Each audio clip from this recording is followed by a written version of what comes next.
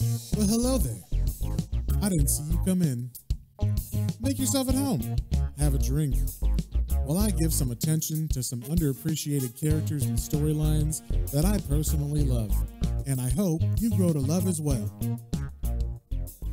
Welcome back, everybody, to another episode of Matt's Minis. This week, we got the first episode of Swamp Thing in his official title from 1972 in November. If you remember from last week's episode, House of Secrets number 92, that was the first appearance of Swamp Thing, and that came out in July of 1971. So about a year in between these two. I guess, fans really liked that issue, and so they decided, hey, let's bring that character back. Everybody likes him. So first things first, the cover.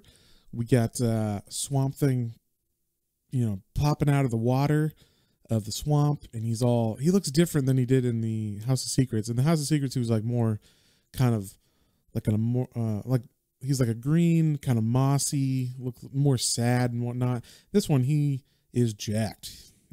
Swamp Thing's been on the TRT apparently. He's got like big muscly arms under that green, but he also has like roots that kind of look like veins popping out where veins on a muscly guy would be. And he is looking like he's going to attack this guy. He's got a gun, and there's a lady that, looks like she's his hostage. So Swamp Thing's going to save this lady.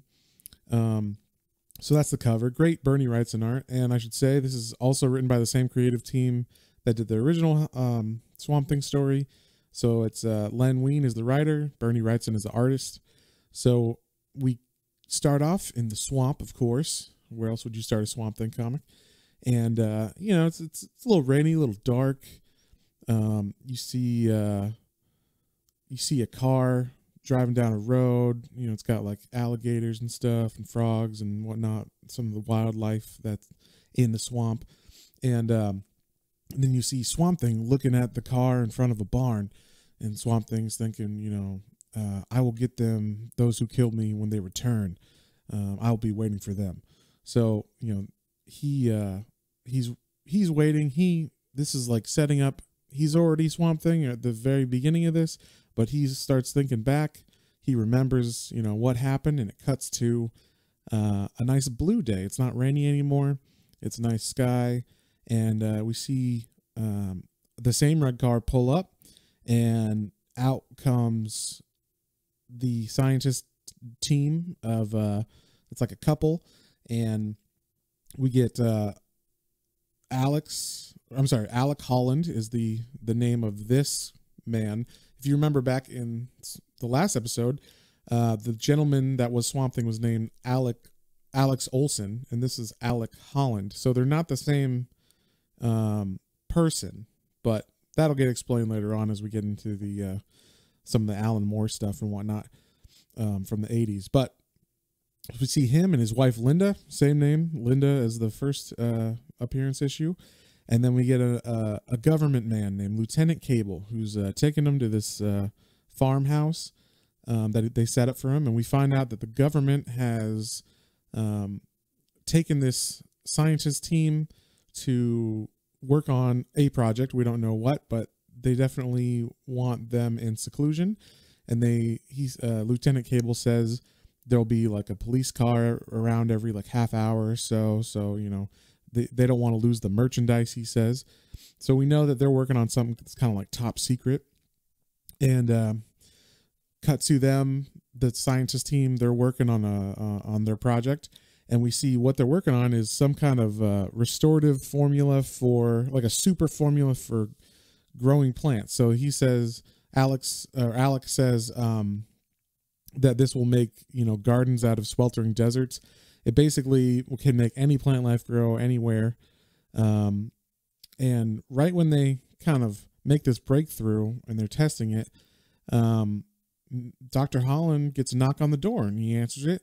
And there's some shady looking fellows. There's three guys behind the door, and one of them introduces himself, the one in front, as Mr. Ferret. And he says, my associates would like a word with you in private. Basically starts to threaten Dr. Holland and says, like, we're interested in purchasing your biorestorative formula. We're going to authorize you a blank check, for the exclusive rights. So we get, Holland's basically like, no, I don't want any of that. It's not for sale. And Ferret's like, hey, Bruno, convince the man. So basically they're going to beat him up. And then luckily, in the nick of time, we get a police car driving up, a patrol car, like Lieutenant Cable said. So the gangsters, or the people threatening them, they walk away, but they say, you save yourself a lot of trouble if you accept this generous offer of ours. Then we see Lieutenant Cable, they call him in. They say, hey, these guys were there threatening us. And basically, Cable tells them that, you guys are commodities and people are willing to kill you. That's why, the government's here to kind of protect you. And basically, just call him if anything, if they ever come back and whatnot. And then Linda and Alec are kind of debating whether Lieutenant Cable was being melodramatic or overly dramatic, saying like, well, they wouldn't kill us for it, would they? And then they get another, they hear something outside. And when they open the door, Alec gets his gun. He's like ready to shoot. It's like a shotgun. And they see, oh, it's just like an old hound dog. He's so cute. But what they don't know is that this dog has a bug in his ear. So, meaning, a radio transmitter. We get a shot of a guy listening in. We don't know who he is, but he's definitely hearing everything they're talking about. And he says, Louisiana Blue to Mr. E. Everything's proceeding as scheduled. And then it cuts to a man sitting in a chair in a very dark room. And he's talking to the guy on the radio. And we see like he's like petting a humanoid kind of monkey or ape creature. And he wants this formula. He's basically like, send Ferret around to get this formula. If he doesn't cooperate, just kill him. So next panel, Ferret is back at the door, but Alec is prepared this time. He's got his gun pointed directly at him. He's like, save it for the boys in blue, Ferret. I don't want I don't want your money. You can't be bought. And before Alec can do anything, which is kind of funny, he's got a gun pointed right at him. So Alec is not a very, I don't know, he's not a trigger happy fellow. He's not very prepared for this situation, I guess. He is a scientist, so that's probably why. But Bruno just smacks him right in the face before he can do anything. And you see one of the guys pull out some dynamite. And while Alec's kind of like knocked out on the floor, they put the dynamite under a table. And you see Alec kind of wake up and no one's there. And he's like, what? That was weird. Like, I guess they skipped out. I wonder why they... And then all of a sudden he hears ticking. And he's like, what is that? Oh my God. I have to try to defuse it before. And right as he's reaching for the bomb, the next panel is like a half-page splash of boom. And they got some great art of him running out of the shed. He's on fire, like completely on fire, his whole body. You can't really tell it's him anymore. And there's 3 panels of him like running and running and running, and then he jumps into the swamp. Next panel is Linda at the funeral. So, Alec's been killed, and she's super sad, of course, because her husband just died. And it doesn't seem like Matt Cable really cares that much. I mean, he cares enough, but he really wants that formula. He's trying to talk her, into staying. And Lieutenant Cable is basically kind of forcing her to continue. She's like, of course the project must go on regardless, doesn't it, Cable? And she's like, no one cares about the people that live or die here. And Cable's pretty much admits to her, afraid so, Linda. With Alec gone, you're the only one left who can handle it. So chop, chop. Let's get this formula going. So then we cut to a rainy night, which I'm kind of assuming it's the same rainy night as the beginning of this issue. And you see a frog on some mud in the swamp, and you see the mud start to bubble, and then you see a green hand come out of the mud. And basically Swamp Thing is clawing himself out of the mud and the muck.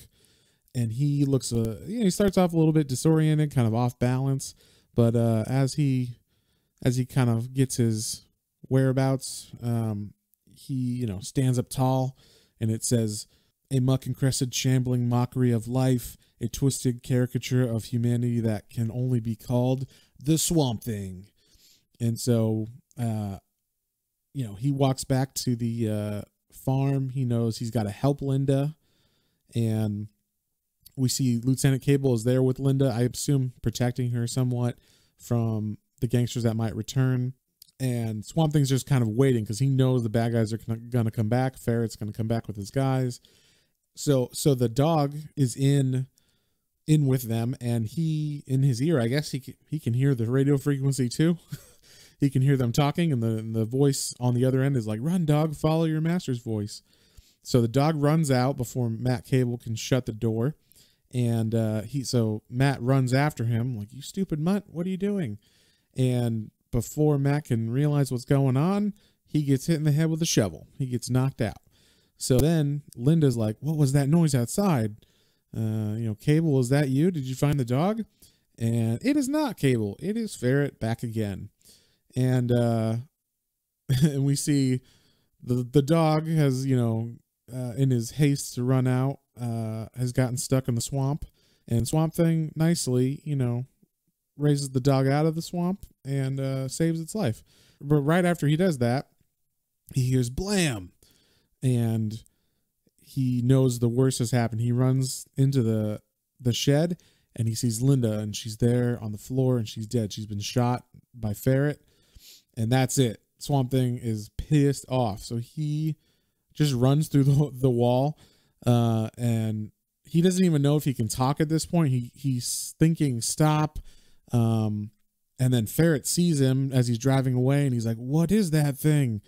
And then Swamp Thing still thinking stop, and then in his mind he says, "I said," and the next page is a full page of him yelling, "Stop!" And he smashes the front of the car, and the bad guys kind of fly out through the windshield. This is before seatbelts, I guess. So they just fly out, and Swamp Thing just starts to beat the shit out of him. Takes Bruno first, and then he is getting shot at by Ferret, who didn't get cut to pieces by the windshield, or in his, I guess, okay, for the most part. And so he's shooting at Swamp Thing, who just basically took out, I mean, you're going to assume he knocked him out, but it looks, I don't know, he probably killed him. He probably killed Bruno. And so he shoots 6 shots. He's got a revolver. And by the time Swamp Thing reaches him, it's click, click, click. And he just says, Ferret just says, "Oh my God." And Swamp Thing thinks to himself, "You can't kill a dead man, Ferret." And so he's about to, I guess, do the finishing blow. Or actually, it looks like, I mean, Ferret's limp in his arms now. So I guess he killed him somehow, or maybe knocked him out. But I'm pretty sure he killed him. Ferret just killed his wife. So then we see another shot hit him in the shoulder, and he turns around to be like, "What is that?" And it turns out it's Matt Cable, and he says, "You're under arrest for murder. You're coming with me." And Swamp Thing's like, "No, Cable, I'm not afraid." And so he just basically walks out, and Matt Cable's like, "No, you come back, you monster, come back." And Swamp Thing just pieces out, goes back to the swamp, and then Matt Cable yells back at him, "Next time I'll get some answers. Do you hear me, monster? Do you hear me?" Swamp Thing hears him, but he doesn't give a fuck. He's Swamp Thing. He can't be killed by bullets, and he's not threatened by Lieutenant Cable anymore. So he walks back and just walks straight into the water because he's Swamp Thing. He lives in the swamp now. And then we see cuts to a panel of looks like a big table or some kind of mirror with like all these demons around it, or like humanoid monsters. And Swamp Thing is kind of like a vision in this mirror, and you see a hand pointing to it, and this voice says, "There, my pets, is the one we have spent years searching for. There is the one we must have. Fetch him, my pets. Bring him to me." So we get a nice little setup for the second issue right there. And who is this man? What does he know about Swamp Thing? Why has he been searching for him? We don't know. So tune in next time. If you got any comments or questions, feel free to email me at planes, trains, and comic books, all one word, at gmail.com. And until then, stay swampy.